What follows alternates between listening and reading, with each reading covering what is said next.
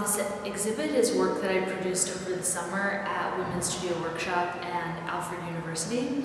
It explores identity and place through the lens of invasive species, which is something I'm interested in as a first-generation American, and also a person who is moving around a lot and constantly finding myself around new species of plants.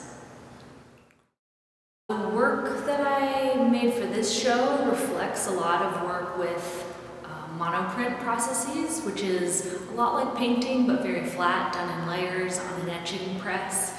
What I like about it is that I never know when something is done, or I suppose I do know when it's done, but when it's beginning, I am typically not sure what's going to come next. So there's a lot of learning that happens in that process.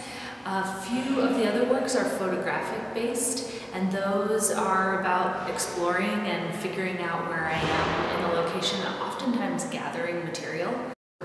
One of the things that maybe someone who's known me for the past 5 to 6 years might see is that I've begun using color again. This is really exciting for me because I love color. It is such an important way of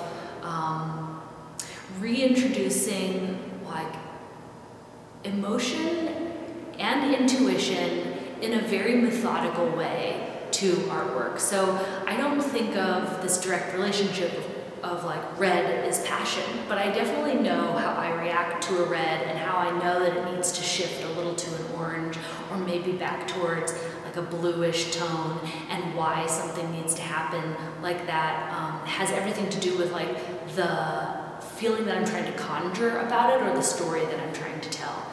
I am thrilled to be showing this work at Buffalo Art Studio for a number of reasons. Among them have to do with just my interaction with this place. The first time I visited, Shirley welcomed me.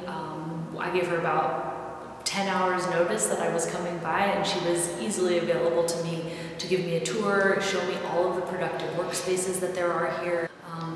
I make work for any number of different audiences, but having it be able to be seen by young people, old people, differently abled people, maybe not like your completely classic gallery goers, is really special and important because artists oftentimes operate in a vacuum.